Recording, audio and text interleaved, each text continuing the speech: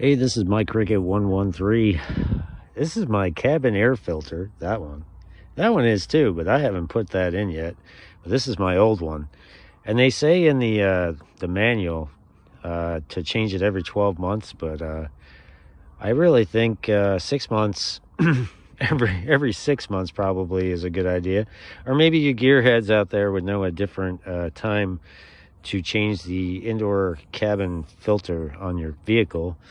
I got a Subaru here, so mine's right behind the glove compartment. It's pretty easy to take the door of the glove compartment off to get to the filter. So this is an easy job, but a dealership will charge you $90 to do this simple job you can do at home.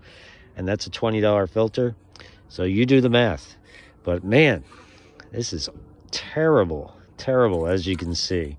The backside, not too bad, but the front side where it's taking all the dirt from the outside, and then also the inside, all the dust and debris and whatnot.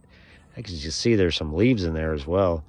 Not good. Definitely swapping that out. It was getting pretty stinky in there. So change if your vehicle has one, and most modern cars and foreign cars have, the indoor cabin air filter. Maybe you should check your manual, find out where it is, and swap it out. You'll feel better breathing wise, and your car will too. It's going to affect your air conditioning, your window exhaust, and everything else. So change those filters.